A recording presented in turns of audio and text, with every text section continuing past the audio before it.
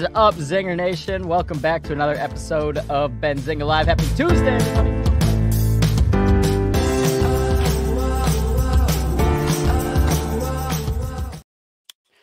What is up, Zinger Nation? Welcome to everyone joining us from the live trading show.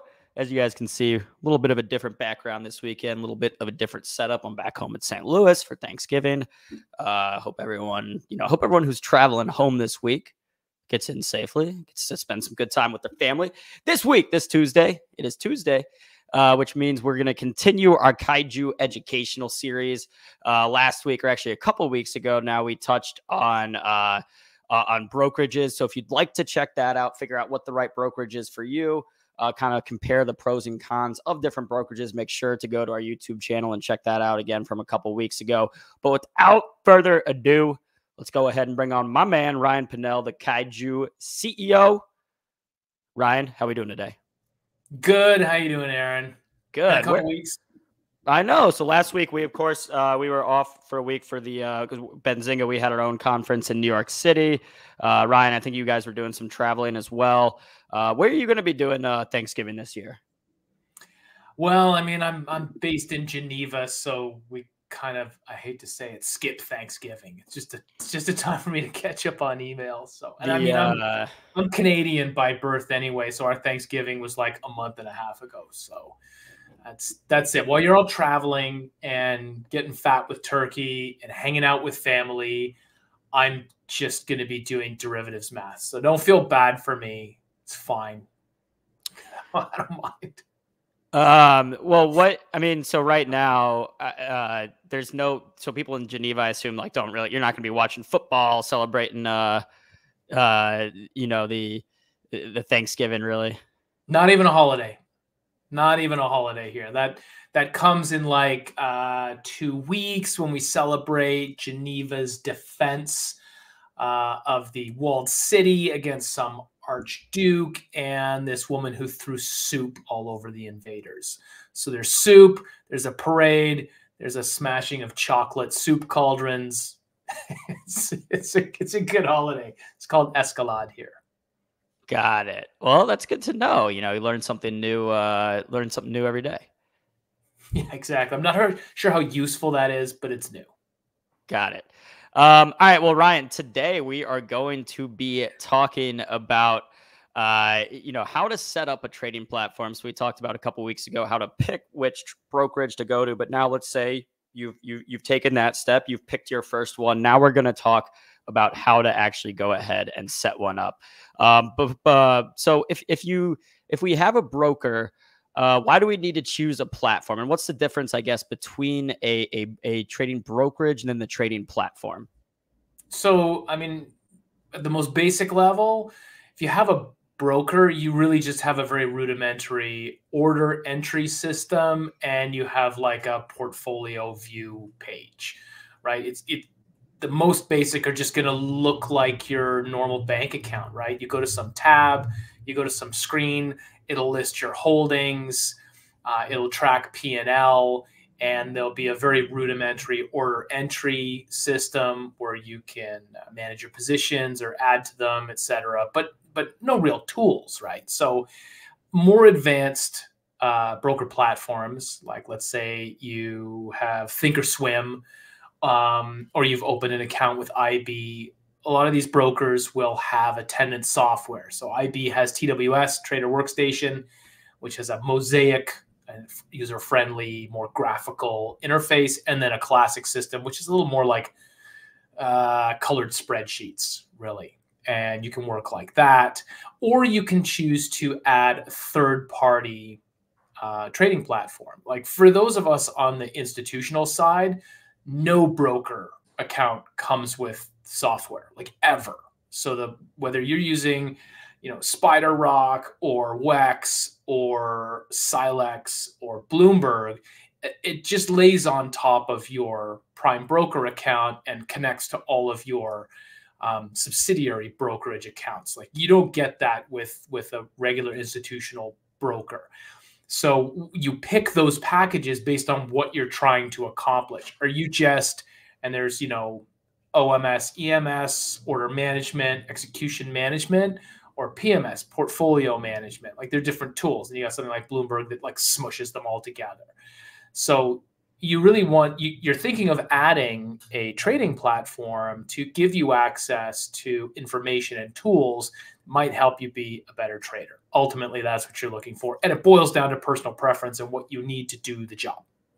Right. We've talked about that before, just that every different trader and investor is going to have slightly different goals. If you're someone that wants to be out there day trading for 8 hours a day, and that's, how you want to, what you want to spend your time all day doing, or maybe, you're busy doing other things and you want to make a couple trades a week. Obviously, in those two scenarios, like your trading is going to be a little bit different. Maybe what trading platform you want to go with is going to be slightly different.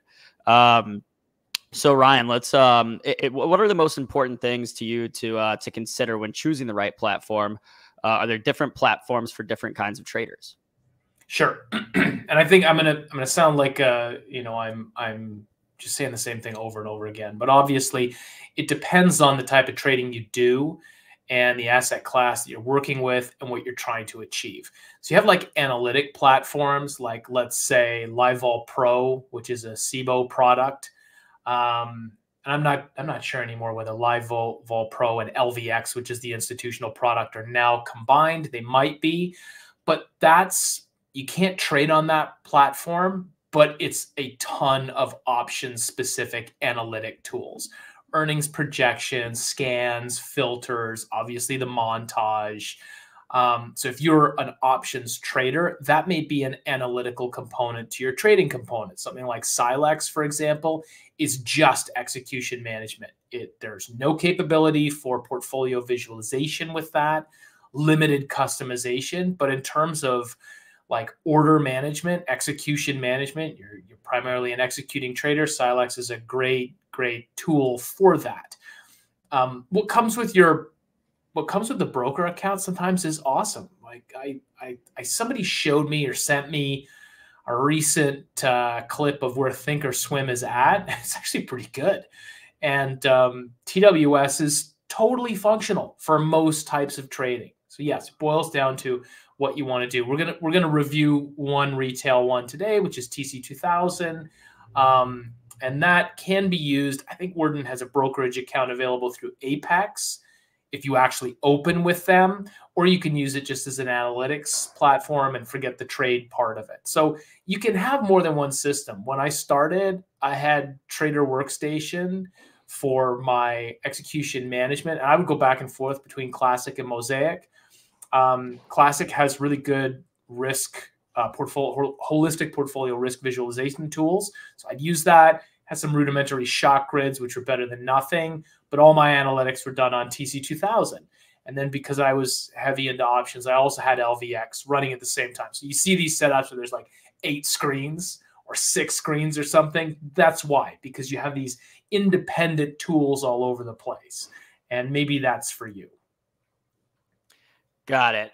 And then right now, Ryan, in terms of what, I guess, like from a professional standpoint, how different are the professional trading platforms than what someone would use as like an individual? Like enormously different. Okay. So I did, just because people are always curious, I screenshotted 2 of my 3 Bloomberg terminal screens. And we'll look at those today, and I can sort of walk through why they're configured like that. And you really don't. The average retail trader does not need that. Like I need that because we run multiple funds. There are multiple portfolios in each fund. I can't bounce back and forth between like 6 different, visualization tools. And so Bloomberg allows the consolidation in a single spot. It's helpful for me to review things like that. But otherwise, the professional tools quite often actually are missing really useful visualization components. I've never understood why they get rid of those. And they have sometimes weird forced metrics for portfolio management. Silex, for example, does not have the ability outside of a custom plugin that we paid to have developed. It will not show anything but P&L relative to the previous close, which is like crazy. Like you're from inception P&L. There's no way to get that in that system, because it's really just execution management and mark to market day over day. And so for that, it's like, well, what do you care when you open this 3 weeks ago? Here's where it's marking today. Here's where it is today. It's like, okay, if you don't care what happened yesterday or the day before, that's fine. If you do, that's not a great tool for you. I really like Silex for execution, so fine. I used it extensively, but for portfolio visualization, nah, I never used it for that. So that's kind of, the institutional tools are missing things that they probably should have and are hugely valuable to retail traders. And they contain things that I don't know who they're made for, but as an institutional trader, I didn't use them either. So it's a little odd. That's what I could say. Got it. And I know we're going to get to, you know, the screenshots and some of the pictures from the professional trading platforms in a second. But going back to, I guess, like individual trading platforms, what about pricing? What should someone expect in terms of how much they should be paying for a trading platform, or what types of fees they can expect? Yeah, and it's worth, if you can take a trial, if you can try it out for a month, it's worth trying it out before you commit to it to see if it makes any sort of difference to you. A cool looking trading platform is not going to make you a more profitable trader. I totally thought that it would, you know, a million years ago when I started. I'm like, I want to use the same tools as the big boys, and it just, yeah, some of them help, but ultimately that's not the difference maker. In terms of costs, okay, so things like Thinkorswim or TWS are free, right? You open the brokerage account there, you get that for free. So that's great. Then your platform costs are going to be largely impacted by your market data feed fees, because depending on what time of trading you do, if you do anything other than position trading, where you really can do like 15-minute delayed, you need real time, and that's just going to add cost to it. So at the low end of the scale, I don't know where TC2000 is right now, probably 70 to $100 a month with all of their real-time options enabled. Maybe it's free if you open an account with Worden. No clue. You'd have to look into that. And then, you know, Silex is going to start at $600 a month. I don't know what LVX and LiveVol Pro are now, but they used to be around $500 or $600 a month. And then, of course, you know, Bloomberg, you're $2,000 a month with a minimum 2-year contract. And then on top of that, you need market data connectivity. It doesn't just come with that. Usually the institution has its own existing contracts. We get real-time data at the tick level from ICE. So, you know, we just use that contract in Bloomberg.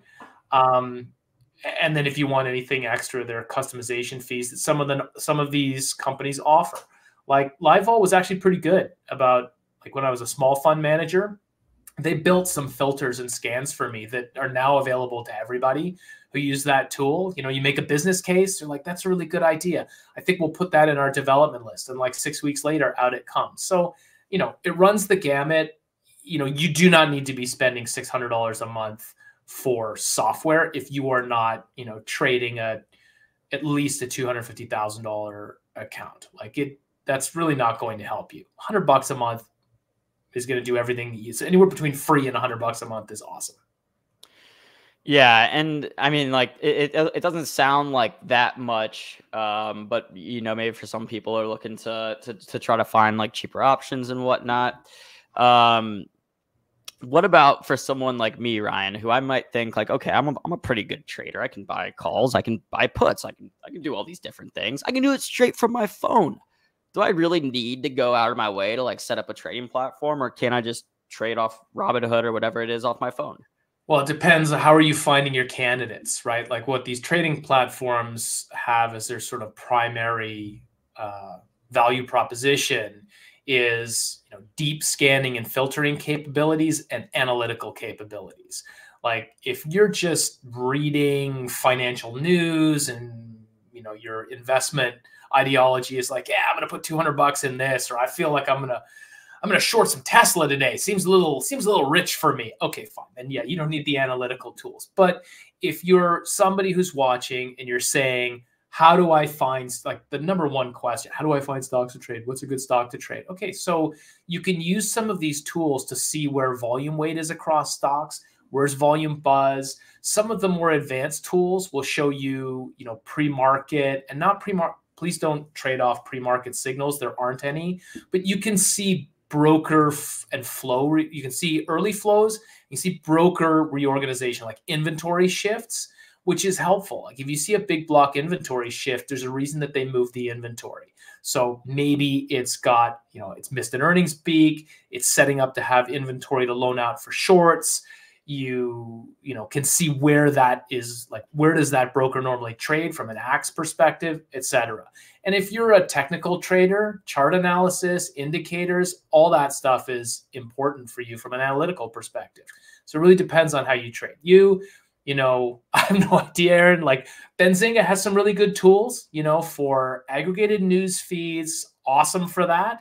Like we actually use Benzinga on the professional side, like side by side with Bloomberg. And I've said before, sometimes the news comes out on Bloomberg first, and sometimes Benzinga beats them to it. So we run both. So you have that, and then you have an analytical package if that's the type of trading that you do.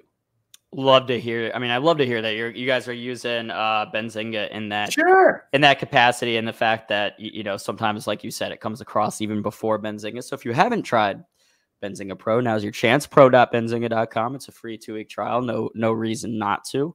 Well, Ryan, let's now we've learned a little bit more about trading platforms. Now we've got it selected.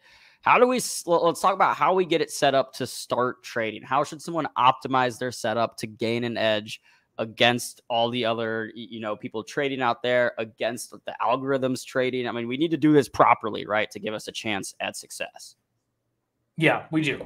And so we get started. So this is, if you guys aren't familiar with it, this is a really basic TC2000 layout. And because I don't use this anymore, I don't have any of the presets in here and scans and watch lists that I used to have.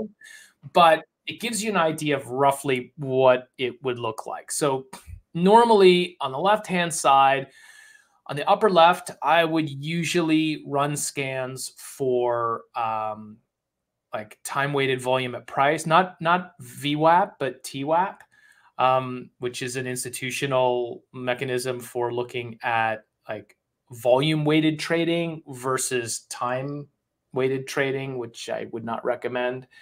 And so like I would have indexes, global indexes in the upper left. So at a glance, I could see like, if we were early Eastern Standard Time and late European time, I could see where the European markets were closing relative to where domestic markets were opening. I could see where Asian markets closed. I had futures running. So when I first woke up in the morning, which is really early, I could see, what kind of an open we could expect. I had like the two scans here. I have buy side and sell side markers that I would track to tell me what was moving institutionally on the buy side and the sell side. I'd always have a watch list. I would have my positions, obviously. I would set alerts. You should always use alerts. Always, always, always. And always get in the habit of you do not enter, manage, or exit a trade without making a note. Notes are really important. If you start to get really good at this, especially if you're a quantitative or systematic trader, and you do really well, I guarantee at some point the SEC is showing up at your door and they're going to ask you how you determine that this was a buy or this was a short on this day. And the notes are what you need. So in that note, it's I reviewed this, I found this volume signature, it correlated to this, these indicators lined up. I looked back at, if you do fundamental analysis, I look back on that. And here's how I sized my trade. Here's where I managed it. Here's where I exited. That is the difference between, getting in trouble.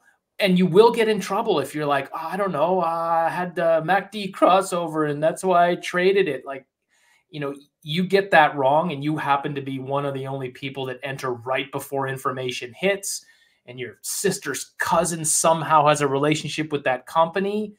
Like, be safe, take notes. It also helps you to learn later. If you see recurrent patterns or you get burned a couple of times, you can pull notes up by tags. So keep notes. And then obviously you have an order entry system. You have your on deck and like this is waiting. If you have GTC orders, which are going to be all your stops or any buy stop limit orders that haven't kicked yet, that you're comfortable with leaving on past the day. You can have that in there. Then you get over to the charting window. So this is sort of a rudimentary window that I used to use. It's missing maybe 2 proprietary indicators, but they're irrelevant, really. So I've got black and white candlesticks on a white background for like the millionth time for the cheap seats. Please don't use colored candlesticks on a black background unless you like losing money. If you want to build proper pattern recognition skills, you've been doing it your whole life, reading black characters on white pages. And so you have this built-in enormous advantage recognizing black and white patterns on a white background, which is why you look at it like this. And then price is useless without volume. Worden or TC2000 has time segmented volume, which is like maybe the most underrated and useful indicator you could ever become comfortable with. So that's next. You run a 20, 25, 18, 14, whatever your periodization preference is, front-weighted moving average. Under that, you want a strength of trend indicator. So that's RSI. And I use an RS instead of RSI and then a moving average. I use another RSI as my moving average. So I use RSI 14 or 15 over RSI 75. So that shows you the strength of the short-term trend over the strength of the long-term trend, which is useful. And then you have a stochastics, percent D and K. And when we get to the show on indicators, I'll share all the actual individual settings for these things if you want to play around and see what works for you. The most important thing is the time frame and the aspect ratio of that chart. So if you took that chart and you squished it by half vertically or horizontally, that pattern is going to look completely different.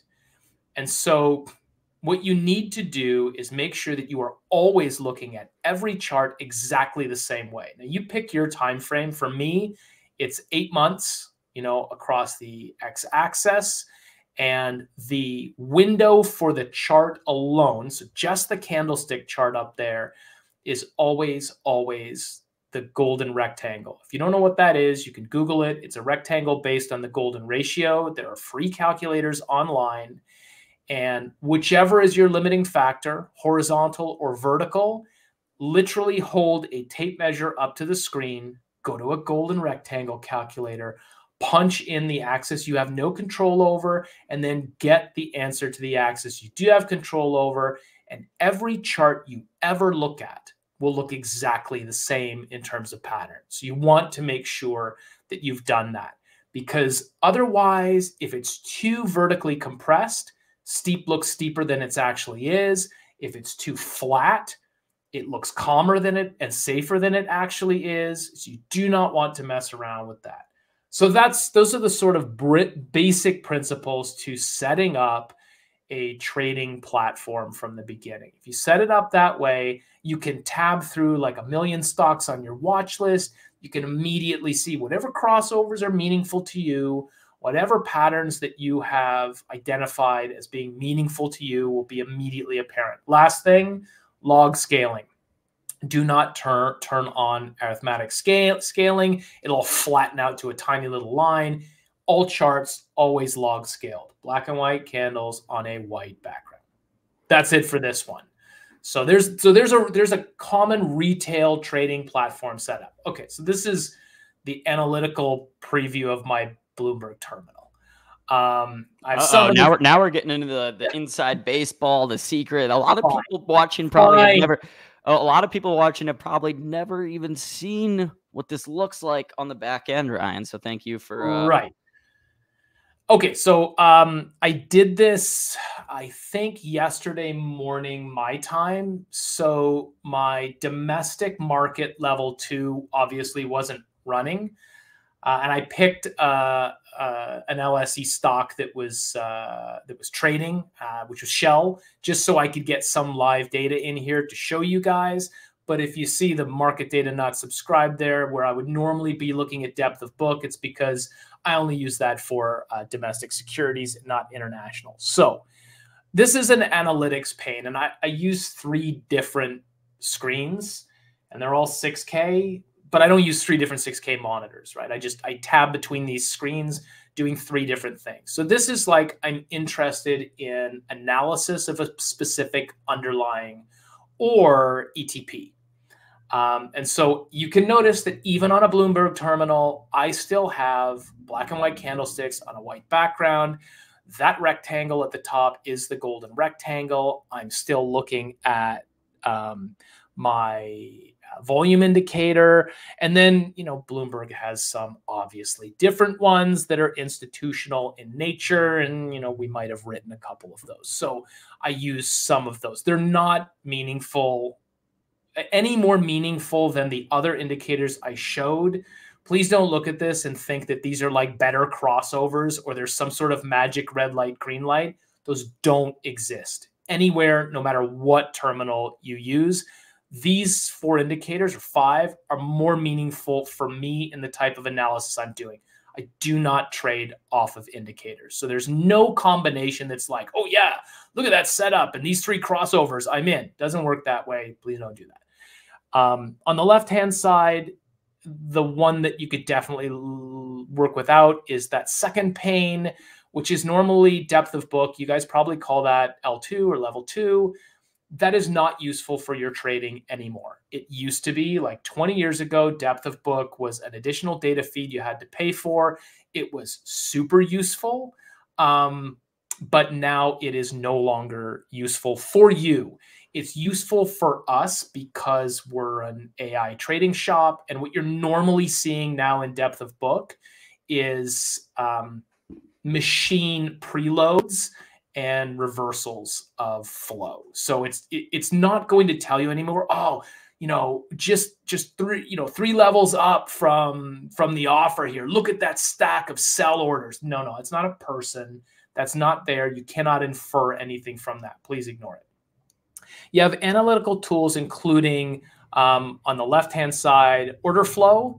And where appropriate, if this was domestic data and it was running live, you could see the AX there, which is the exchange where most of the trades for this particular security will print. But you have to pay for that. And then you have some comps on the lower left. If we go to the right-hand side, most of this is analysts and various analytics. So you have access to analyst reports. You have a graphical earns, hits and misses. You have a news feed, consolidated news feed here. And to be clear, yes, I do run Benzinga simultaneously on my iPad when I'm running this on the Bloomberg. And then on the upper left, the blue and red, those are a collection of meaningful comps that this is being judged against. So this gives you kind of a holistic view of where this underlying sits relative to its own history, to its own performance, to broad sector and industry performance, and the most meaningful tear sheet statistics, et cetera. There's some tabs on here that I would scroll through if I want to see like where the guidance came in last time. I really don't do that since we don't use that for our trading. So this is an institutional analytical view for an underlying. And then the other one I can show you guys is the global view. So if my desk guys don't call me and say, hey, you know, can you look at Melly and just tell us what you see in terms of ABCD? We do run a Vollard portfolio, and that's handled by Mark Shu and Matt Volodica. And those guys sometimes will ask for my perspective on something. I use the analytics screen. But normally, heads up view is this thing right here. Like I'm writing emails, I'm using Slack, I'm writing reports, I'm talking to our team, managing any one of the 5 companies that I run. This is what's up. This is global market condition. This is the trading of each one of the major index ETFs. I use that rather than the index itself because the ETF is busier behavior that's more meaningful. I have top, up and down movers globally. The map that Bloomberg has is pretty cool. You can choose hotspots, climate issues, war zones, whatever it is, if you want like a comparative analysis of global trends. And this is two different news aggregation views. So this would be, and then obviously like Bloomberg TV is going in the upper left up there, which I have on silent because I mostly don't care. Isn't as good as Benzinga TV. I know. It doesn't have personalities like you on there, right? No. So, you know, I will have that on silent. So if there's something breaking, I can just hit the mute button and I will immediately get access to that information. But honestly, 10% of my day, I'm paying attention to this collection of screens, right? I'm mostly doing other work. And this is like, so when something pops up, when someone says, oh my God, you know, the reaction to Powell's comments are nuts. I can turn my head to this and I see the whole picture all at once, you know, from news on to analytics. So it's useful from that perspective. You don't need this. A lot of these retail packages you can configure like this. TC2000 has like a 16 up display. You would never watch underlyings like that. It's not meaningful at this size. I would only ever watch global indices or derivatives based on the indices like this. It's meaningful from that perspective, but not from a, yeah, these are like, you know, 16 stocks that I'm trading right now in my portfolio. Like, what can you tell from a, you know, from an underwater line plot? Like nothing. It does nothing for me. If I really care, I go to the other view and I tab through the portfolio holdings and they will load in that chart window and I get meaningful data. So this is how these packages tend to look when they're fleshed out institutionally. The third screen is all of the risk and portfolio management, which I didn't screenshot for obvious reasons. The most important being that the chief compliance officer watches these podcasts and shows that I do and would freaking murder me if That's no fun, Ryan. Come on, man. Here. Rules were meant to be broken. No one ever. Yeah. Not Eileen's not those rules. Not Eileen's rules. They end in death. So just, you know, I just do the safe thing. You know, none of this is from our portfolio. It's just, you know, dummy data that I found and I popped up. Well, I look at all this stuff anyway, but so that's my take on setting up trading platforms. There you go. Well, I mean, let's, I guess now we've set it up. Let's get into what it looks like to actually trade. How do you identify good opportunities? How do you actually go about executing that trade? I mean, this isn't going to be overly helpful because it comes back to it depends on how you trade. So, you know, you want to ask yourself first, like, hopefully you're not an intraday trader if you're watching this. Like it's just not a profitable way to trade. Hopefully, when you say that, you mean like trading in and out in the same day? Yeah. Sorry, not that you don't rebalance intraday. Absolutely, manage as soon as it makes sense to do so. Don't waste time. But like scalping for pennies, or, you know, I was in at 765, now I'm out at 785. Don't do that. Like none of us do that. Just over time, that's not going to work, you're saying? The HFTs don't do that. And, you know, when they do, it's order flow overrun that basically depresses the stock so it can close it out after it does that. And if you don't have $10 million, you can fire off in 60 seconds. You can't do the same thing. So don't do that. So presuming you're like a Momo or swing trader at your most active, what are you looking for? You're looking for ideally pre-breakout or pre-breakdown stocks.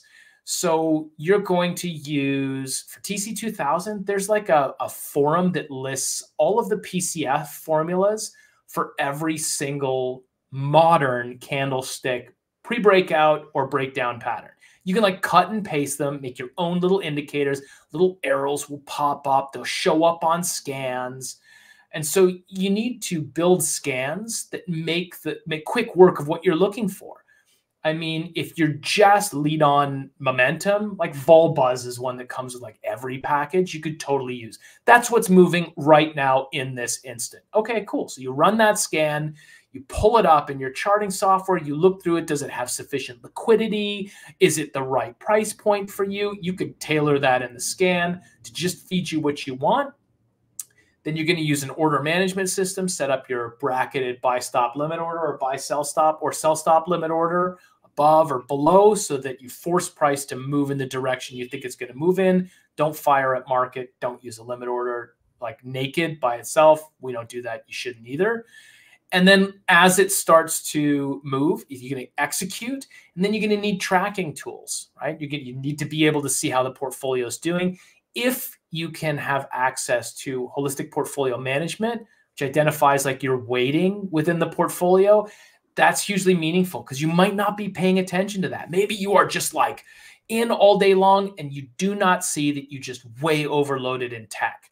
And then the next day there's some news release of a new executive order and a new era of tech regulation, and the Qs tank and they take your whole portfolio with you. So, having some holistic portfolio management, seeing how you are correlated against a beta Qs, IWM if you're a small cap person, IVV if you don't like SPY, whatever it is, you can pick that from a drop down and you'll see your skew and your parabolic profile. You can see where you line up and how far you should track based on movement of your beta. So like that's important to set up. In future episodes, we'll get into like actual placing orders, order management, and we'll get into the periodization and settings for some indicators. But that's my really overly caffeinated, fast version of how to set up, what to consider setting up a trading platform. And I think that is helpful. I mean, I'm seeing people in the chat saying that, a lot of good info here. HTX Tex is saying that super helpful info. So, even if you feel like you're getting in the weeds a little bit, Ryan, I think today, a lot of people are taking away a lot of, really helpful information and usable information that could help take our trading to the next level. Let's zoom out a little bit. And think big picture. How do you best view or how to best view your portfolio, or best practices of when to do that? Should you be, I guess, like monitoring your portfolio success every single day? You mentioned maybe rebalancing intraday, but how do we zoom out and gauge how our portfolio is doing? So for the 12th time today, depends on your trading style, right? So if you're momentum trading and you are like, let's say shortest term is like close to close, something like that. 1 day, one trading day turnaround, something in that vein. You're looking at it intraday. You're not trading in and out intraday, but you're monitoring it. If you don't have time to monitor it, then I would make like extensive use of alerts, right? Because you can just tap out. You're like, okay, I don't need the stress of watching this thing like dip down to my stop loss. No, it's not going to touch it. Dip down again. No, it's not going to touch it. Dip down again. And I'm sitting there and my life is literally ticking away while I'm watching this. We've all done it. So I can just say, like, depending on the price of the stock, when you're a nickel, when you're 25 cents, when you're $2 from my stop loss, send me an alert. Text an SMS or whatever it supports, an email, and then I can go get on with my day. I don't really need to be there. It can run in the background. I can pull it up if I need it. That's like the most active. Certainly in fast-moving markets, when the pandemic really hit and we had those first couple of days where there were, the circuit breakers were tripped and trading halted. Yeah, I didn't step away from the terminal. Neither would anybody else. You are there micromanaging in that environment.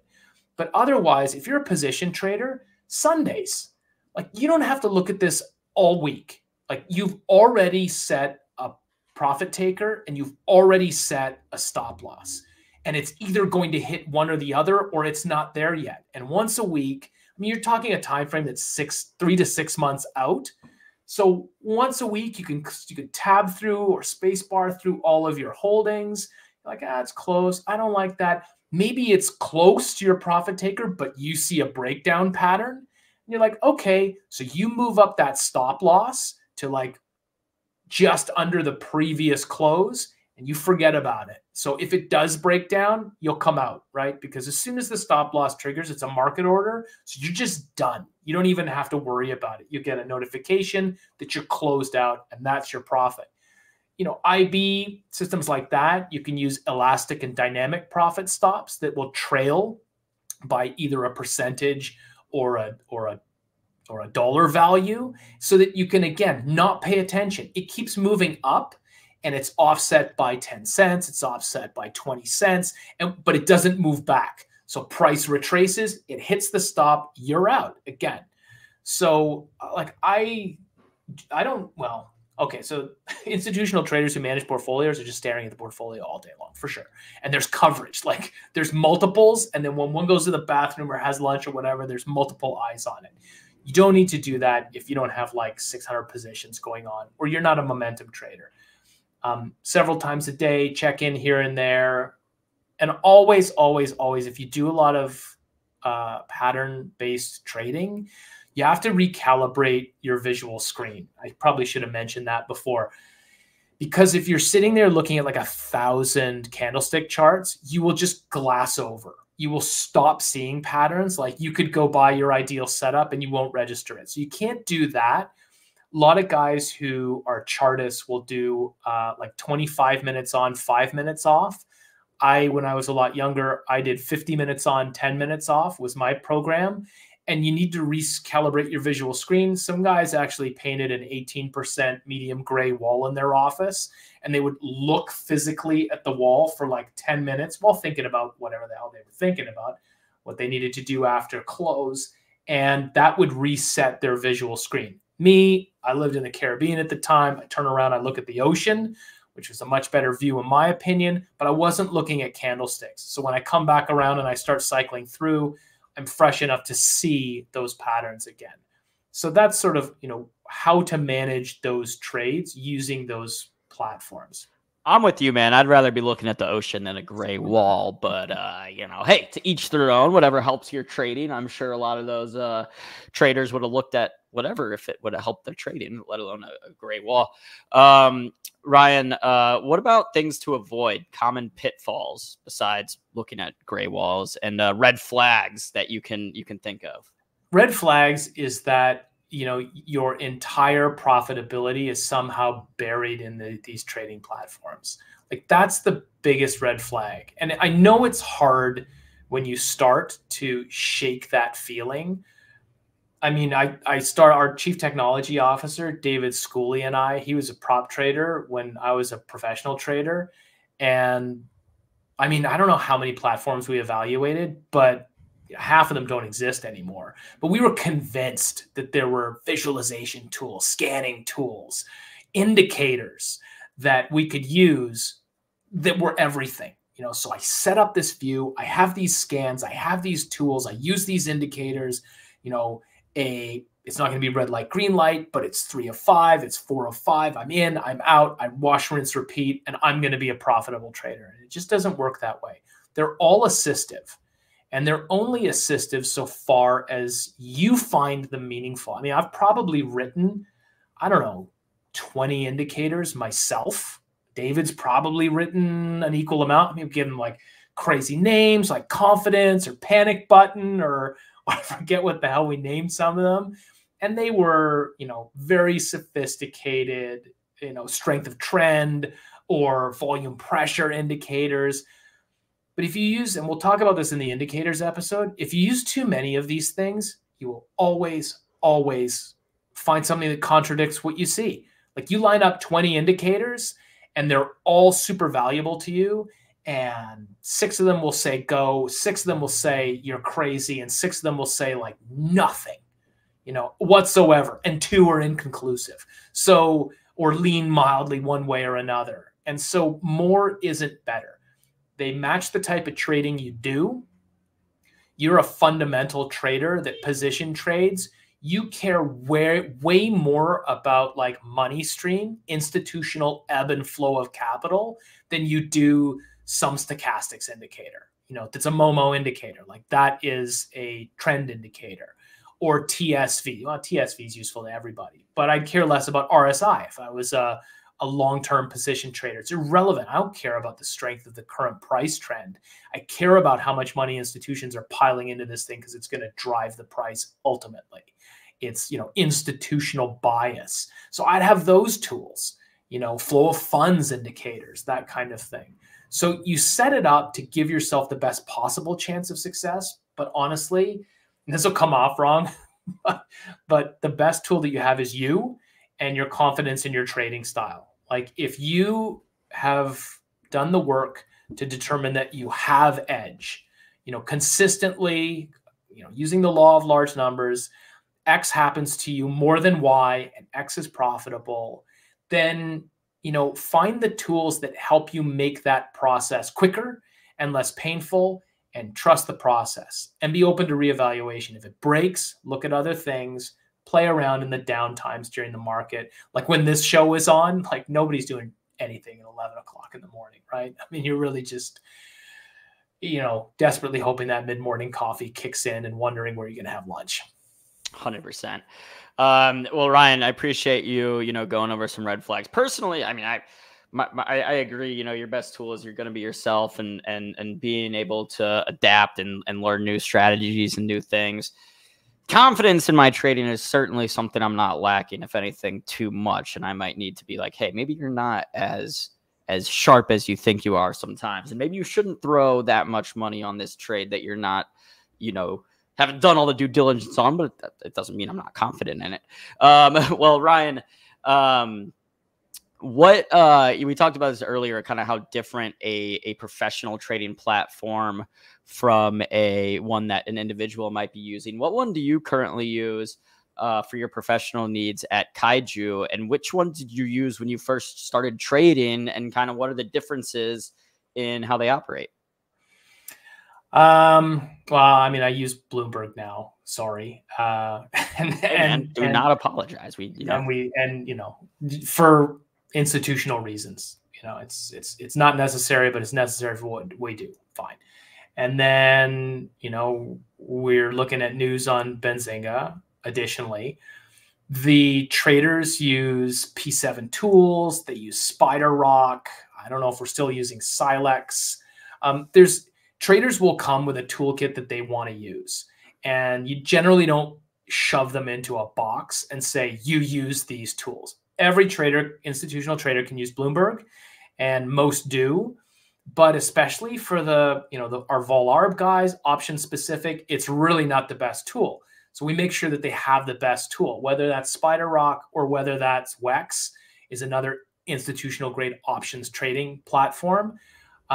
Those have, vol surface calibration tools that these guys use. You would never use them. You don't care about them as a retail options trader. LiveVol Pro, awesome little complementary piece of software. When I really started, and there was limited internet. The modem made like a squeaky dial-up noise. That's how old I am. When I started there, it was like there just wasn't anything available. It was what came with your bank's brokerage account, which, as I said, was basically nothing. Rudimentary order entry. And then, I moved to retail brokerage account tools. Something like, doesn't exist anymore, but something like Thinkorswim was fine with me. And then when I moved into like small fund management, that was Interactive Brokers and TWS. I spent many, many years bouncing back and forth between TWS and Mosaic. And then added Silex on top of that, LiveVol Pro, and then Bloomberg. So it runs evolves over time. And I should say I use TC2000 actually as a professional. I used that for a really long time as an analytics platform, because Bloomberg actually hadn't caught up to it in terms of its analytic capabilities, and some of its visualization tools were just way better. So I actually had them both, and I've done everything. I had 8 screens once, 6. I had curve monitors. I had an up and down pair of 4K monitors, and then 4 curved, 2K monitors. And now I'm just down to like 1 Apple XDR Pro display, because I just, and a laptop. Like, I wonder if that's too old to keep looking at like 8 monitors. Yeah, right? I wonder if that's a common theme among like traders and professional traders, that as you progress into your trading journey, you get more and more advanced, have all these different screens and stuff, and then as you continue, you kind of start unwinding some of them, and you're like, maybe I don't need all of that, but at least I've got what I need. You kind of find what works for you, what needs. Most traders I knew use 2 screens, just 2. Yeah, and I mean, I see at any given time. Yeah. I see guys with setups sometimes where they'll have 8 different monitors and all these different screens. I have to say, from what I've seen, I do not think there's a correlation between the amount of screens you have and what your returns will be as a trader. I haven't done any, research studies or You anything are like correct. that on it. But from what I've 100%. seen anecdotally, I can tell you that there's no correlation. In fact, there could even be an inverse correlation. I'm not sure. But anyway, Ryan, we've covered a lot of info today. A lot of people in the chat, saying that this info has been very helpful. Let's go ahead and recap. Let's go ahead and pull up our Kaiju Kicker. Let's go over some of the trading tips we talked about today. Ryan, I'll let you take it away. All right. So top takeaways, again, like pick a platform that contains the tools you need to best support your trading styles. Don't pick something because it looks cool or it has like the possibility to configure all these panels. If it creates noise for you and you never use them, then it's not worth paying for. It's not worth using. Okay, please. It doesn't look as cool, I totally admit, but consider a black and white chart view to maximize your pattern recognition success.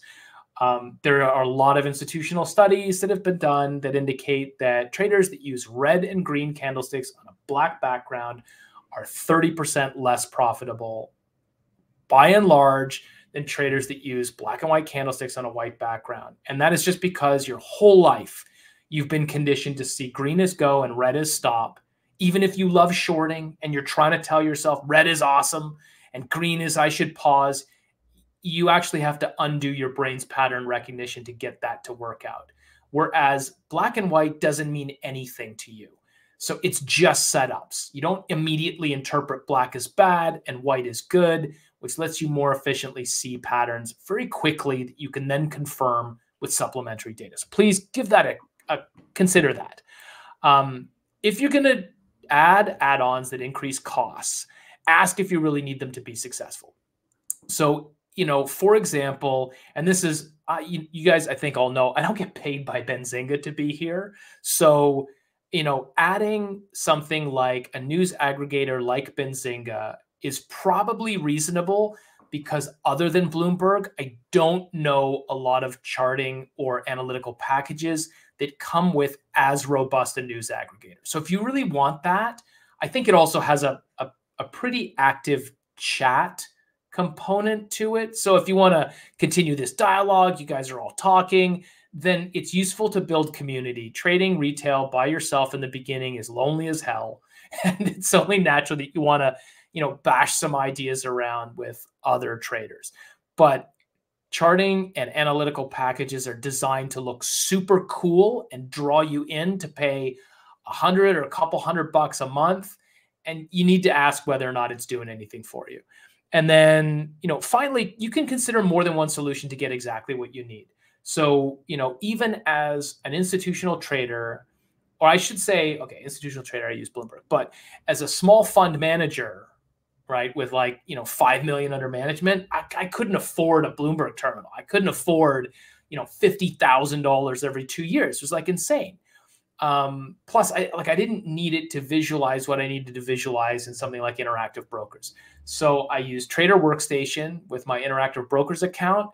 It has terrible charting and analytical tools outside of holistic portfolio risk management. So I use TC2000 as a scanning, filtering, and analytics platform. Benzinga didn't exist back then. There was another news aggregator. I can't remember. It might have been like money.net or something. So I had that because I didn't have Bloomberg Newsfeed. And then I used LiveVol Pro and eventually LiveVol X, LVX, as my options package. So I'm like, there's 4 packages that went into that to kind of get what I needed. So don't feel bad if that's what you need. If that's what you need to run a successful business, hey, go get it. Good for you. If you need to run one giant screen, 2 small screens, a bunch of little screens, it's irrelevant as long as it's the best, most optimal workflow for you. So just keep those things in mind. And, obviously we'll cover some more detail in how to use these tools going forward. Yeah, I mean, again, Ryan, this is, I thought, just a lot of super helpful info. And I mean, guys out there that are watching this live, you can always go back and once this is uploaded on YouTube and rewatch parts of it again, we'll chapter it out so we have the different topics. And Ryan, can't thank you enough. This is part 3 of 8 of our educational series. We, of course, added, we had the additional one with the Biden AI, because we got to be flexible. And anytime there's huge AI news like that, we got to slip it in. But next week, part 4 next week, same time, 11 a.m. Eastern, right here on Benzinga's YouTube. We'll be talking about indicators. So now that you've got your trading platforms and brokerages set up, we're going to be talking about how to use indicators to help you find trades, to help you execute trades, and everything else. I mean, I'm excited about the indicators because I only use a couple right now, Ryan, and I have a Everybody loves indicators, you know, and the question everyone always asks is like, what settings should I use? What indicators, what settings? Okay, fine. I will give you like swing, position, Momo settings, the indicators that you would use for each one, what you might consider. I mean, like, set them up, throw them up there. If you don't like them, get rid of them. It doesn't matter. There's not a right or wrong to this. And we'll just make sure that you have the appropriate settings so that your poorly configured indicators are useless, and well-configured indicators are useful. So we just want to make sure that you're in the latter category and not the former. Yep. And again, like, just right now, I'm only using a couple. I have a feeling we're going to learn a lot more about different indicators next week, how to use them. So Ryan, thanks again for hopping on this week. Of course, Ryan Pinnell, the CEO of KAIJU. If you guys want to learn more from KAIJU, we've got links in the description as well. You can check out the DIP ETF, DIP. Ryan, we'll see you next week. Always a pleasure. Happy and safe Thanksgiving to all you folks in the U.S. celebrating, and Boom. We will see you next week. Beautiful. Let's do it. All right, guys. Again, this has been episode 3 of the KAIJU educational series, talking about how to set up trading platforms.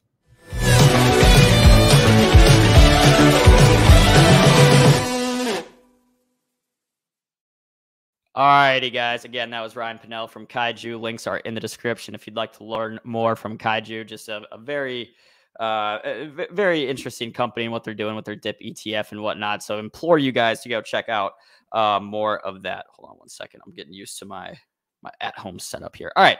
Something real quick. We're going to do something a little different. So in about 30 minutes, I'm going to be talking to the CEO of Moneyline. We've talked to Dee a few times now on the show. Moneyline reported earnings last week, I believe, and we're going to be talking to Dee in 30 minutes. Before then, I've got an interview that we actually recorded in the office last week. This one is going to be a little bit different than what we would typically do on the show. So I'm going to be talking to Ryan O'Hanesy, who is from TrueLeave, actually working in the cannabis industry. We connected at our Benzinga event down in Chicago a few months ago. And on top of being in the cannabis industry, Ryan is also an EDM DJ and talks a lot about mental health. And so, you know, him and Raznik connected and we're having some great conversations. So thought it'd be good to bring him on the show. So without further ado, I'm going to go ahead and play this video from last week again. I'll be hanging out here still in the chat. If you guys want to ask or talk about anything in the chat, I'll be right here. And then I'll be back live again in 30 minutes for the interview with Moneyline. Doing a little bit of a special interview today. Typically, you know, we'll have different publicly traded companies on, investors. But today, going to do something a little bit closer to the heart. I'm going to be bringing on my man Ryan from Medtronica. We're going to talk on some different topics like mental health, cannabis, music, all topics that I like. So without further ado, let's go ahead and bring Ryan on the show.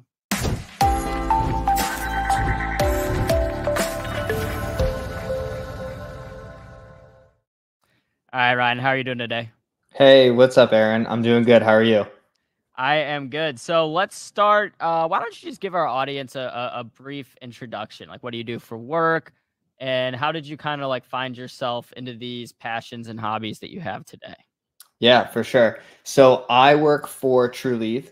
I run their national paid media. So I'm a senior paid media manager over there. So running all digital out of home or Twitter ads, things in relation to paid media. So that's my association to cannabis. And I've been using cannabis like many as a part of my mental health routine for quite some time, from like low dose and CBDs and low dose THCs, sublinguals and things like that. And I've always been a huge lover of music, like many people who use cannabis or who don't, but electronic music specifically has been a big passion of mine since I was think like 13 or 14. I got introduced to it when I was traveling abroad. I competed in swimming, and I was in Italy, and we got stopped by the cops for jumping over a turnstile in like the trains, like you jump the subways in New York, and we jumped them in Italy, just like a bunch of dumb kids doing dumb things. And one of the older guys on my team, when the cops like pulled us over to the side, they were like, "Who are you? Like, we need ID."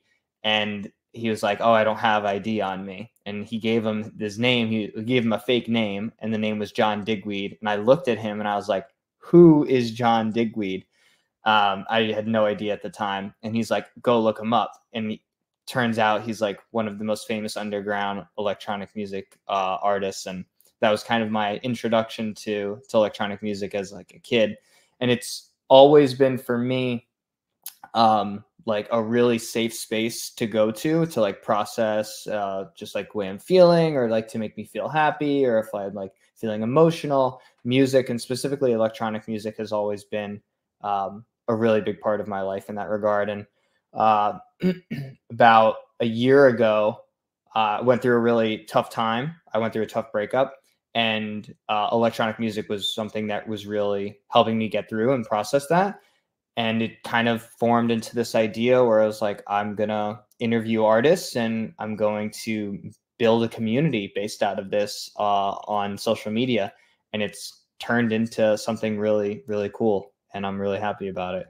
Yeah, that's odd. I mean, it's everyone has like a different stories of how they get into certain types of music, but for you to have such an interesting way that you kind of delved into the world of electronic music, that's fascinating. I love that story. I'm gonna have to go look him up and see some of that, because I'm not familiar.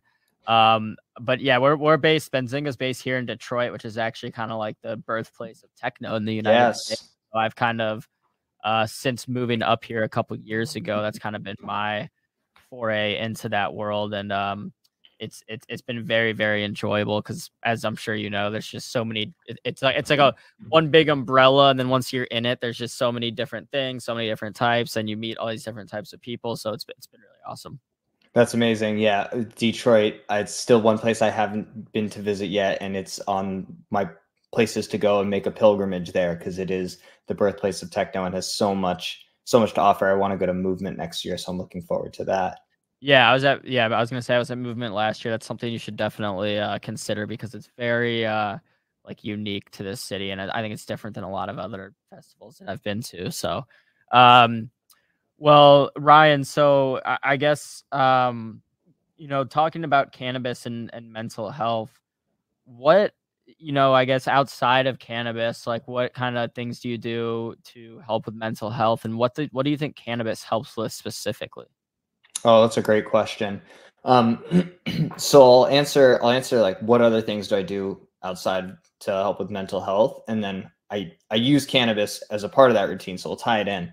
I do a bunch of different things. I think like there's like 3 or 4 main components that just help people overall. I'm somebody who, like, we all have different genes, different gene makeups, and I've delved into the science of like, how does my brain work? And I've had tests done that you could buy these tests on Amazon. Anyone could buy them. And they test if you have, it's called the MTHFR, I believe so. And if not, I'll get it correct and I'll drop it in the chat. But it basically tests if you have these 2 genes that are going to impact you either positively or negatively in producing either dopamine or serotonin, and helping with that process. And I was like, well, let me look into this and see if this is something I have, because I felt like something was off. And it comes back that I do have those genes. So my brain struggles to just produce enough as it is. So I was like, okay, I want to try and do some things holistically to just help improve overall mental health. So like, 1, getting enough sleep. That's probably the biggest thing, getting enough sleep. 2, making sure that I'm eating super clean and I'm eating enough. I find that if I don't eat enough, like, we all get hangry, but that's like a real thing for me. So making sure I'm eating enough. Exercise is probably the biggest part. Do you still swim? I still swim.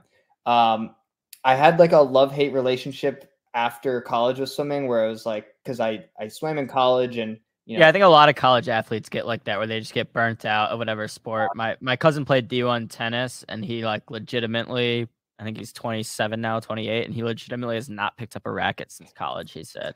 For sure. And there's like, I think when anything becomes like part of a business, or like your passion has like a business aspect to it, with like college sports, it is in a sense, you're a part of the business. As far as college sports go, you can lose like touch of that love you've had. Right. And that was definitely a part of it for me. So I definitely went through that phase, but swimming is still like, I need to be connected to water. So whether it's swimming or I get to surf and I do that, but getting in touch with water is really important for me. And then lifting, I found that like lifting really heavy really helps improve my overall mental health. And then I'm super fortunate. My brother, who I live with, he just bought an ice bath, like one of those freezers, like legitimate freezers that you convert. And that I've been testing out the past week, and that has been like cold water therapy has been like pretty incredible. And then I listen to music a lot. Electronic music is a really big portion. So finding different artists, playlists, songs that, you know, if I want to like meditate, I'll find something for that. If I want to just like uplift my energy, I'll find certain artists that are just have a different sound that are going to impact my energy and impact me in a more positive realm. And then community, going to these electronic music events, like raves, and like that's a part of pop culture now. There's a big association where like back in the 90s, they were taboo, and you know, a lot of people are doing drugs. And don't get it twisted, like people are going to do and use substances anywhere which way they can, but the biggest part about going to these shows is the people that I get to connect with. The community is one of the most accepting, one of the most positive, one of the most supportive that I've met. And I've been a part of lots of different communities, whether it's CrossFit, which is another one. You say what you want about it, but super positive people. And they super supportive. Athletic communities, I've been a part of quite a bit. And the electronic music community just attracts so many different people from so many different genders, race, background, ethnicities, walks of life. And they're all there for the same core reason, which is how the music makes them feel and impacts them. So I would say getting around community and surrounding myself with not just like-minded people, but people that are connecting for a higher purpose, which in this case is the music. And then the way I use cannabis with this is sometimes I'll go and I'll take like what we'll call a microdose, like 2.5 milligrams or just like a couple drops, and combine it with some CBD. And I'll go meditate for like an hour. I'll just put my headphones in. And I noticed that when using cannabis, it, like some of the science reports, it lights up different parts of our brain. And when you're meditating and you get into these deep meditative states, I find that I'm able to see things in a different perspective. So almost like a self-therapeutic meditation, cannabis opens up my perspective on how I'm either processing the music or processing my emotions. And I find it very, very beneficial. Yeah, that's interesting. I think it's one of those things where a lot of people may, you know, say they're self-medicating or whatever, but understanding, like, you actually have done the tests and are understanding how to use it to self-medicate rather than just saying, hey, I'm going to do this because it makes me feel good or whatever. And I think, you know, I think cannabis always can play a very important role in someone's, you know, mental health routine or whatever. But I think it's important to have like other things, like you said, exercise, getting enough sleep, etc. So you're not just relying on that. And I guess on that note, you know, like anything else, sugar, you need a certain amount of sugar in your diet, but too much is a bad thing. When would you say to someone that, like, okay, maybe the cannabis usage is becoming, instead of helping your mental health, hurting it or becoming a problem? That's a great question, and that's I would say that's not for me to answer because it's up on the individual's level. I know that my own, like, I have my own thresholds and I have my own levels of, like, all right, I know when I'm using this as a crutch. I actually just did I post on social media and I do different topics, and escapism was one that I just did a topic on and I covered. And I looked into it, and we all use escapism in different ways. It can be a positive impact and it can be a negative impact. It can become a crutch or it can be used as a tool. And for me, I have had experiences where I've been using cannabis as a crutch or an avoidance as an escape. I think it's all about self-awareness. I think it's all about checking in with yourself and being honest with yourself. Am I using this as a dependency, or am I using this as a tool? What is my intention? And what is yours, if you don't mind me asking? Like, what is how much is too much for you? For me, I'm such a lightweight. Like, I would say anything, like, if I'm smoking, which I try not to smoke too much just because inhalation is just not my jam. I would say smoking anything over like 14%, and like if I smoke a full joint with somebody or if I split a joint with somebody, I'm pretty stoned. Okay. Milligram wise, anything over like 10, it's okay. like. And then you're not doing it like every single day or every single. So I'm microdosing every single day, like like 2 milligrams of like a 1-to-1 THC to CBD. I'm doing that, and I noticed that keeps me. It keeps. But you're not even getting like stoned off that, like super high. No. You're just like kind of like getting chill. Yeah.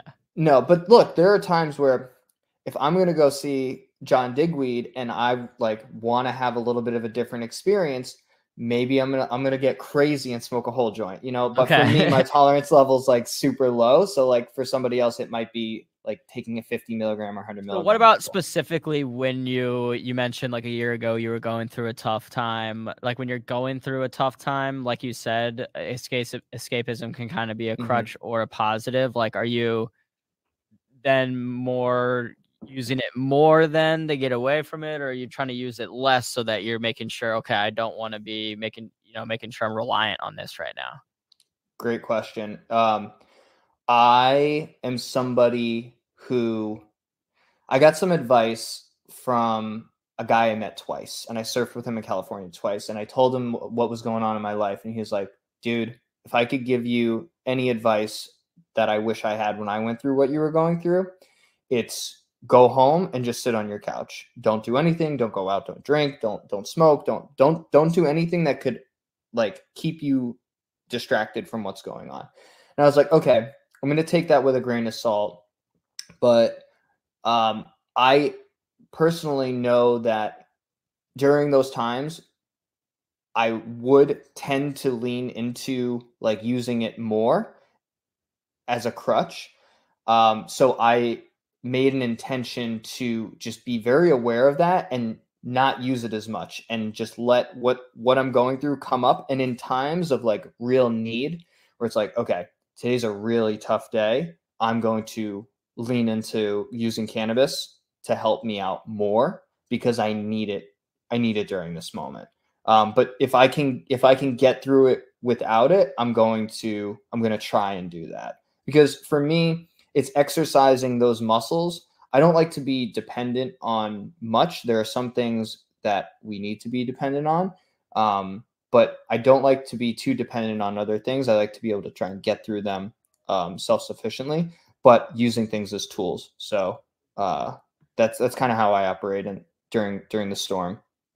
Yeah, I think that makes a lot of sense, and I think it's almost goes against what we would want to do in a tough time, which would be to maybe lean more into it, start using more, escape more of it. But then that kind of almost takes away, I guess, from what the healing process would be, and would probably just be kind of counterintuitive, even though, again, it probably is what might feel the best at the time, but might not end up being the most productive. And we're pleasure seeking animals. We want comfort. We want that. And yeah, we want the instant gratification. We don't want to like do the hard thing that's going to take longer and whatnot. For sure. And I'm the first person to raise my hand and say, that's me, like Right. I want that. I'll reach for it.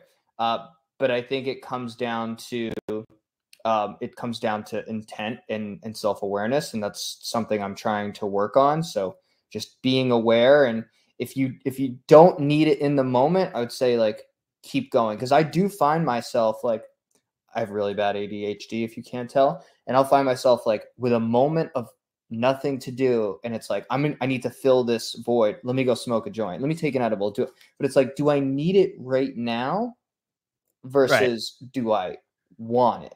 Right. And that's where I'm like, okay, let me check in. Yeah. I mean, so it sounds like I'm sure a lot of people would like look at you working in the cannabis industry, hear you talk about cannabis and mental health and like think you're some huge stoner dude. Do you find yourself kind of like battling that perception a lot? To be honest, that's a kind of like, that's a good take. And I haven't thought of it like that. I really, because I know I'm such a lightweight and because I got involved in cannabis through interviewing people out in Los Angeles that used hash oil for like multiple sclerosis and Okay. and like cystic fibrosis and stuff like that, like MS. And I interviewed these patients, and so I got into it from like the healing aspect. And I know a lot of people will have that similar route and trajectory. But that's kind of where I came from. But I know everyone's got a different perspective, and they're like, oh, maybe you're really involved in mental health and you also use weed. So like, that's your thing. And it's a part of my thing. It's not like the main focus of it. It's more of my personal use. But I guess I know myself where I know, like I said, I'm a lightweight, so I don't see it in that, but I could see how somebody else might see that and be like, oh, it's music and cannabis. They pair so well together. Of course this would happen. It's like, yes. But yeah. Right. So and I think that's interesting because probably my journey into cannabis was probably a lot more from like the recreational, less so on the healing medical side. So we probably have like had just completely different early experiences with it. When it comes to, electronic music, there are a lot of different drugs that come to mind. Cannabis is kind of up there among a lot of others. What do you think, like, just I guess in terms of the electronic music scene, do you think that's a good thing that people are, open and experimenting with different things? Do you think it's kind of like not so great for the scene that so many drugs may be involved? Like, I feel like there might be a lot of different ways to look at it. For sure. And like I was saying before, every scene community is always got its thing, right? There's drugs everywhere in every, like, you're not going to stop people from doing them. And I'm not advocating for it. I have a real neutral stance. I stay with the music. Like, for me, the music is where it's at. The music's the medicine. And I always encourage people to, if you're going to do it, or if you're going to indulge, if people are going and doing these things, like, test your stuff for whatever it is. Right. There are resources out there for you to be safe.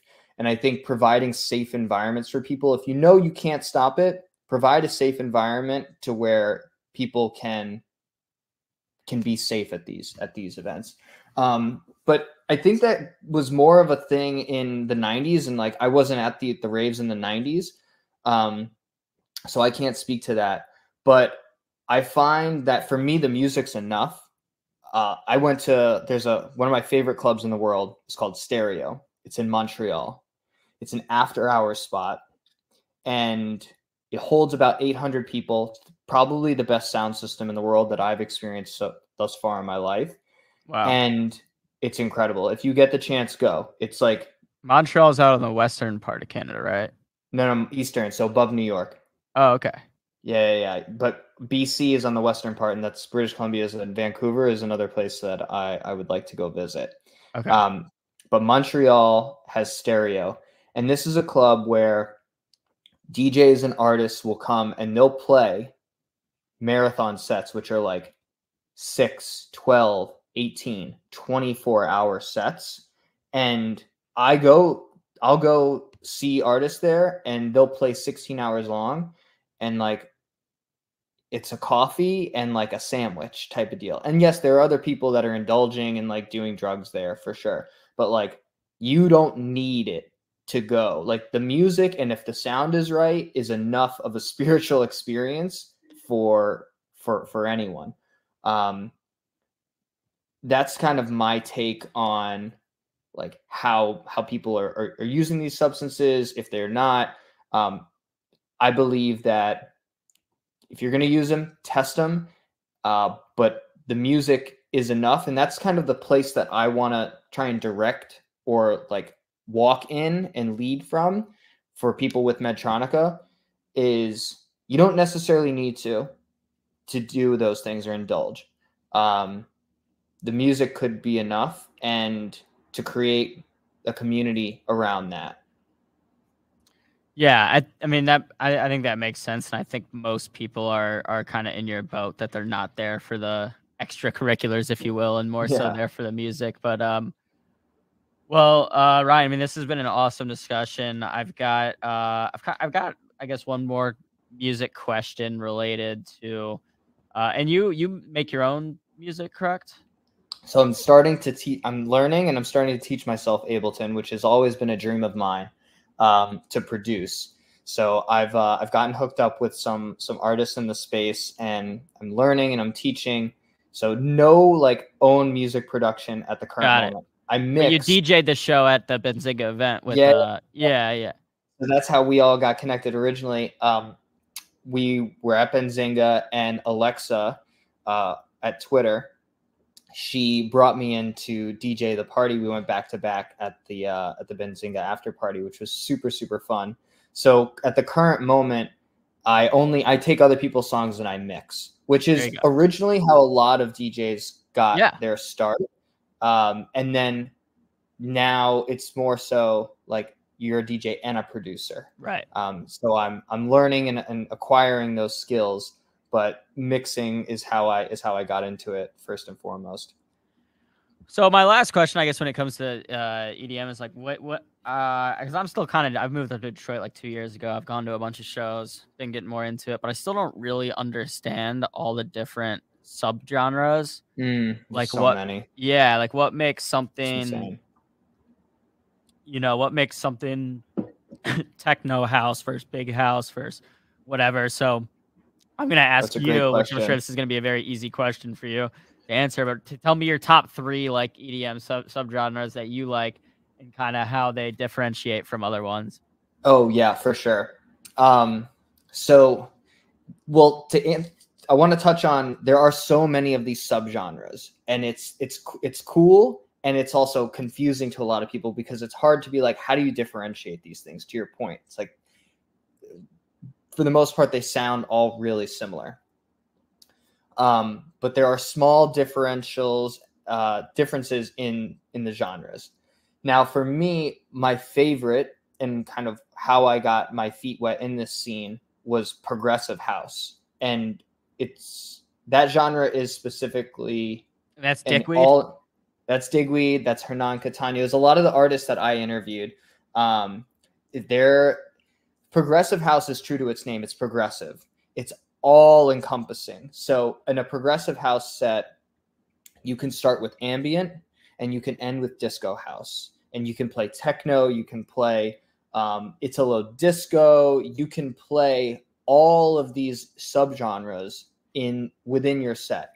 I would say progressive traditionally has no definition to it because it is all of those different genres. So like a progressive house track or a song would have different elements of whether it's tribal or techno and house or disco and techno. It can kind of be all of those things, in my opinion. But I would say I'm still relatively new to studying and being a student of this scene. I might not be the best person to explain it, but from my perspective, progressive house is it's all encompassing. It's my favorite genre because it touches all of the music. And I don't think music should be siphoned or pigeonholed into one area. You know, so many different elements of music are like, combining so many different elements of music, like everyone borrows from each other. And I think that's the way it should be. So I would say progressive house is probably my favorite genre because it's a true journey. They bring you from ambient all the way to, you don't know where you're going to go. So bring your passport. And then I would say I really like deep house, and like what makes deep house, it's usually a little bit of a lower tempo, a slower tempo. And it's got like a very similar, like plucky bass line to it. And the melodies are drawn out a little bit more. So I would say deep house is probably my second choice. And then disco house, just like really punchy, uplifting, positive electronic music is probably my third favorite. I was also brought up on disco. Like my mom really liked disco, and that was playing in the house a lot as a kid. So I have an affinity towards that. So I mean, it's incredible. I don't know if you've ever seen some of the charts like that have all the different ones mapped out, but there are a million. It's but crazy. I'll have to listen to some like progressive house playlists and see, go on that journey, as you put it, and see kind of how it takes you through the different ones. But Ryan, this has been an awesome discussion. I love being able to kind of hop around between music, mental health, cannabis, all these things. I mean, where can people find more from you? For sure. You can find me on Instagram, just at Medtronica, and then an underscore after that.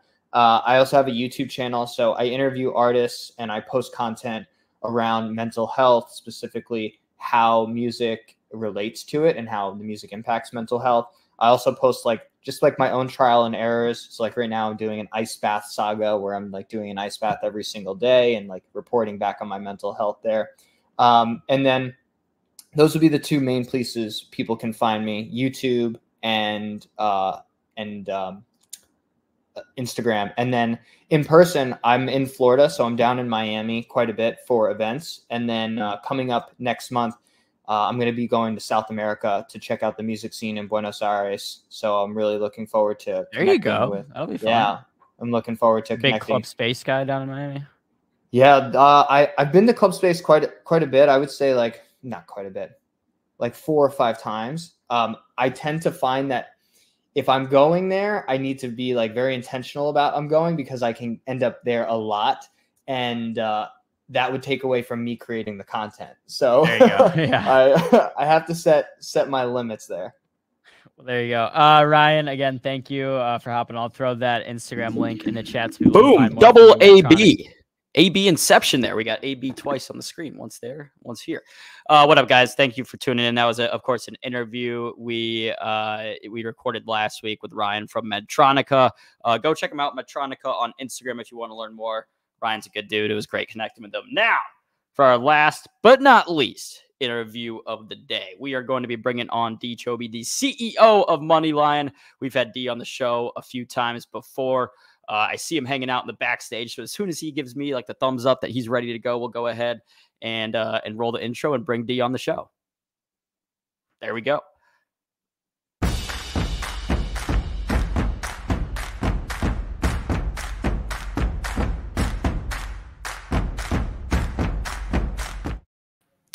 Welcome back to Benzinga Live, D. How are you doing today? Good. How are you? Thanks for having me. Good. I apologize. A little bit of a different setup today. I'm back home in Missouri for Thanksgiving this week, so I'm not in the studio. Authentic. Oh yeah, I mean it is. That's one way to put it. It is authentic. Well, D. Chobe, the CEO of MoneyLion, on Benzinga Live again.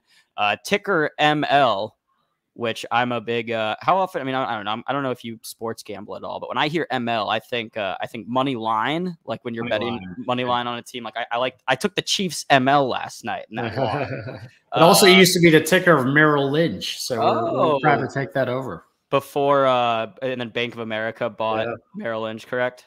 Exactly. Got it. Well, D, we're having you on Benzinga Live again. Of course, MoneyLion. reported, was it last week, last Tuesday? Yeah, exactly. Last Tuesday, record revenue, $110 million, up 24% year over year. So congratulations on that. I guess let's start there. What drove the growth? What drove the revenue growth? And do you expect that trend to continue? Yeah, look, anytime you have a good quarter like this, you got to look back a year or two in terms of just the strategy that you put in place back then that's working now, right? So, we've been beat up quite a bit over the last year because, I think the markets were just looking for instant cash flow generation. But if you think about the strategy that we put in place by having a marketplace first approach that then took the consumer through a journey into first-party products that we historically were known for, the neobanking style products, the banking, the Instacash, the wealth, the roundups. But more importantly, I think we've moved the business to be holistic financial product search for the American consumer, right? That's available through our first-party products, the neobanking product set that we've historically been market leaders in. But increasingly, we are powering the financial product search and marketplace experience across some of the largest publishers and digital providers out there. So, what really drove the growth? 60 million inquiries came through our systems in the quarter, up from 50 million the prior quarter. We added 2.2 million customers in the quarter. So that compounded into $110 million of EBITDA revenue. But more importantly for investors who'd been kind of waiting for us to really turn the corner and then accelerate on cash generation, we had $13 million of adjusted EBITDA, which is very close to our cash generation number. And we're really proud of that. I think the team did a really good job. But again, like I said, it's the culmination of a lot of the strategies that we put in place a couple of years ago that have started to pay off. Yeah, and again, I mean, just congrats on the quarter, on the strong report. I'm sure that feels good after a lot of hard work going into it. D, I guess let's back up for a second because we've had you on the show a number of times. I'm familiar with MoneyLion, but there may be some people watching that aren't as familiar with MoneyLion. Can you just give us a brief overview of what it is that you guys do, and then we'll get back into it? Yeah, it's a fair question. Things have changed over time. We took the company public in 2021 via SPAC, and then the message was that we're a digital bank. We're a digital fintech for the 90 million Americans that self-identify struggling with finances. So we did everything together. You can bank with us. You can borrow money from us. You can round up into stocks, into crypto, into investment management accounts. You can get rewards, financial literacy. We bought a media studio. So we create, just like Benzinga, our own content. We work with you guys to syndicate it as well. But again, that content is all around money topics, money life, money hacks. But interestingly, over time, what we realized was we're not going to build every insurance product, every mortgage product, every personal loan product. So we started to get more and more in the marketplace business. If you're familiar with Credit Karma, we allow any website, digital publisher, financial institution to monetize the impressions that they're already getting on their websites through financial product monetization. With 5 lines of code, you can embed a marketplace on your website. So we power folks like CNBC, Fortune, Forbes. Think of the leading digital publishers. We're powering their savings calculators, their personal loans, sometimes their credit cards.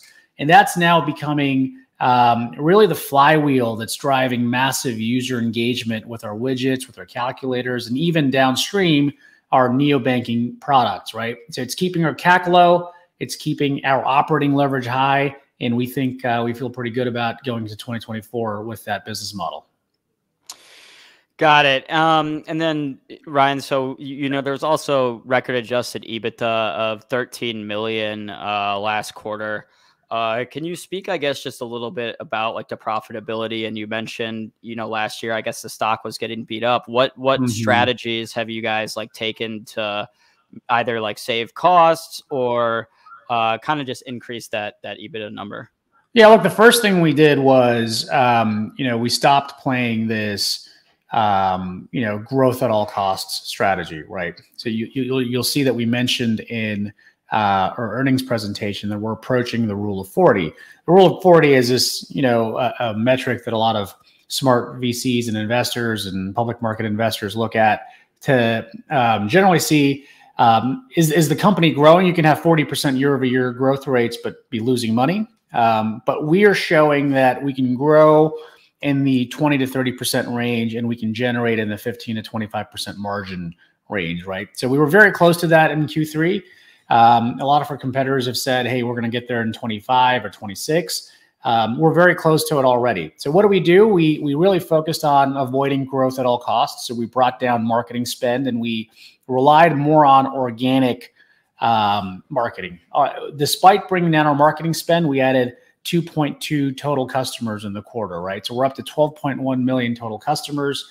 This number a year ago was 5.4 million, right? So despite bringing down our marketing spend, we were growing customers. So our revenue was growing faster than our expenses were increasing. Easy kind of, finance 101, but really it was driven by marketing. We made some tough decisions on the size of our team. We brought the size of our team down by about 30% year over year. And we continue to really focus on the business equation across the board. We also saw growth in higher margin areas like our consumer marketplace, where we're now helping more and more consumers find their next best financial offer.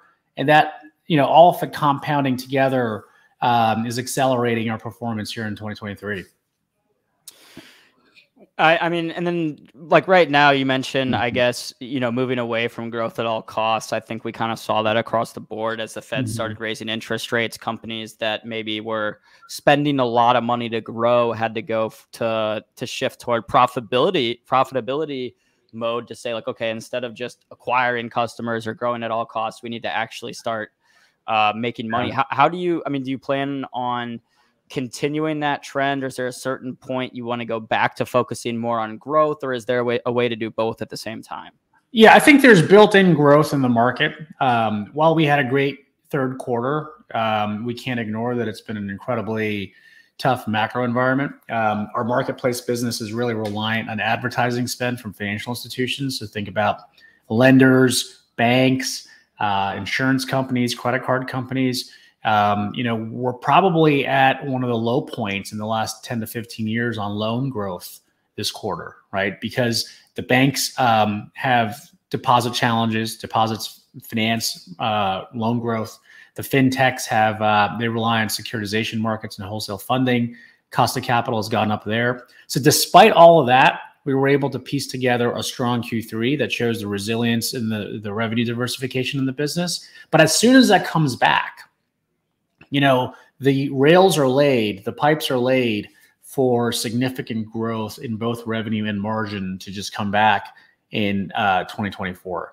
I always tell this to my team is that, we saw loan growth when interest rates were high in the mid 2000s and even before. It's just that it's hard for banks and fintech companies to grow their loan book when there's so much uncertainty on interest rates. So as soon as we see at least that it's going to level off, that we're not necessarily in higher for longer right now. As soon as we start seeing some more data points and potentially a soft landing and that interest rates may be coming down in the back half of 24, I think that will give the certainty to a lot of these lenders to grow their loan books. And that really, we're a recipient of that inbuilt growth going into 2024. Outside of that, we're launching new features. We'll be launching, I think, a really cool consumer-facing product, Search.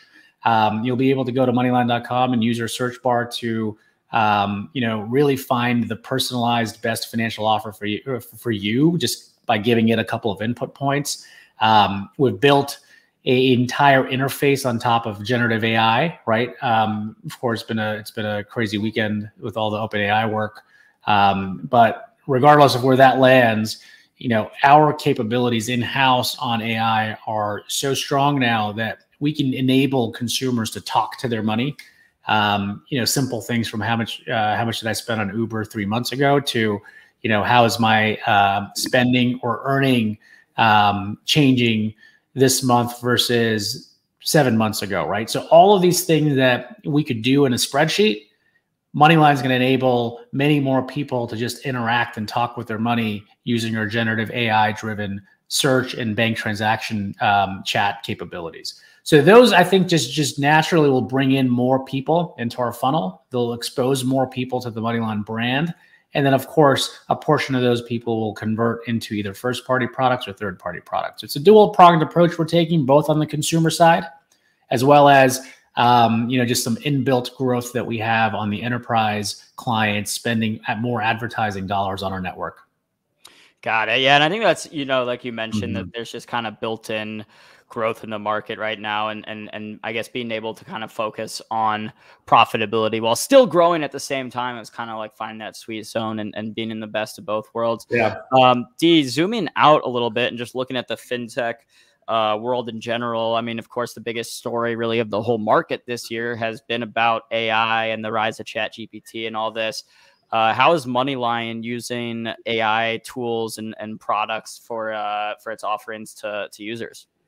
Yeah, look, I mean, we've been using AI voraciously since 2013. In fact, the reason we started the business was to see if we could use elements of artificial intelligence to predict when a consumer will have money and when they will run out of money. And based on that algorithm, we built all these interesting consumer-facing consumer finance products and then the marketplace.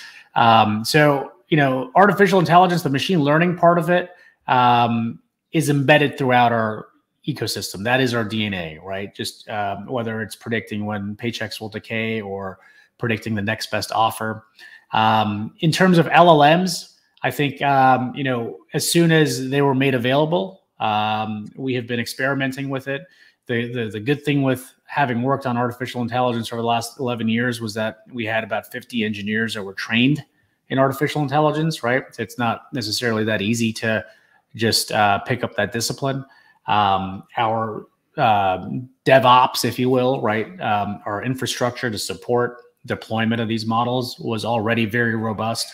So I think that you'll find us as a leader in consumer-facing generative AI being delivered to consumers. Of course, the regulators have a view on how the compliance side of it. So I think that's probably the only thing that's kind of holding us back and kind of being more aggressive in releasing some of these until we know exactly that we've limited the hallucinations of the models. You don't want to be talking to your financial chatbot about your money and it hallucinates, right? So those safety and soundness elements have been really front and center in terms of just putting that in. I think it's okay. I think you have a little bit of degrees of freedom if you're just using ChatGPT and it hallucinates for something that's not your money. But because we're touching money matters, we have a little bit of a self-imposed higher bar in being quick to market until we know that we've kind of taken those steps. But that said, we are going to accelerate in kind of bringing those to market as early as Q1 of 2024. Well, there you go. Any other hot takes when it comes to just like the industry of fintech overall, future of fintech as we head into the new year? I mean, 2024. This is we're just keep on going. I guess the years don't stop. The years don't start. Exactly. Like I've been doing this since 2013, right? And MoneyLion's played a strong role in the entire ecosystem in the industry of fintech and just kind of moving things forward from whether it's bank verification, data aggregation, bundling products together, creating entire seamless experiences all in one that historically would have been very hard to imagine that you could have your bank and your broker dealer and your investment advisor all sitting together in one chassis. But those things have all been solved problems now. I think the future is going to be all around personalization. We've always had this idea of self-driving money and kind of do it yourself or do it for me or match me or do, kind of do the work for me. I think increasingly in 24 and 25, lots of great things will happen where you could use the compute power that's increasing in the chips. You could use a lot of the LLM capabilities to safely and consistently deliver a world where a lot of the friction between exactly what insurance product I should have for my family versus the guesswork, that's going to come out. And generally more and more of these products are going to be embedded and offered via API, and consumers will have an opportunity to choose the interface that they want to use to interact with all these various APIs that are working in the back end. So look, a lot of good technical progress still to be done. Still early innings in the evolution of fintech. It's still not fully mature. There's still lots of dollars that are in traditional institutions that will find their way here. So we remain committed to the mission and pretty bullish about it. Well, there you have it. Again, D. Chobe, the CEO of MoneyLion, ticker ML. You guys can also go to moneylion.com or download the app from the App Store if you'd like to learn more. D, anything else you want to leave us with? No, just have a great Thanksgiving, everybody, and thank you again for having me. You do the same. Happy Thanksgiving, D. All right, guys, that was D. Chobe again, the CEO of MoneyLion. As you can see here, I mean, that stock has come back strong the past few months. Really going back since May, about the last 6 months, the stock has gone from 10 to 35. I'm no mathematician, but that sounds like over a 300% increase to me. Not too shabby for the guys over there at MoneyLion. We'll have to keep watching this stock. I mean, I'm sure some of the chartists, some of the technical traders out there are looking at this chart and seeing, you know, maybe some that this rounding bottom kind of continues that formation. But all right, guys, we've had a long show today. Again, to recap, of course, started with the Kaiju Educational Series, Episode 3, how to set up your trading platform. Shout out Ryan Pinnell for coming on that. And then we did our little special kind of off the beaten path interview that we did last week. That was with Ryan from Medtronica and TrueLeaf. Shout out to Ryan. Great dude. Very excited to continue our conversations together in the future. And then last but not least, of course, D. Chobe, the CEO of MoneyLion, ticker ML. That'll be a wrap for us today. Of course, happy Thanksgiving. Tomorrow, tomorrow is a full trading day, I believe. Markets closed on Thursday, and then it's a half day on Friday. Let's check this. Let me check. Thanksgiving trading hours. Nice. I can't give you guys with bad information. All right. I can't give you guys bad information. All right. Holiday. Let's see. Okay. So, okay. No. Ooh, wait. What? Hold on. Okay. Each market will close early 1 p.m. on Friday, November 24th. And then Thursday, the market will be closed all day. So yeah, Black Friday is like a half day. Wednesday, tomorrow is business as usual. But yeah, have a great Thanksgiving, everyone. We'll be back next week. Peace and love, y'all. Stay green.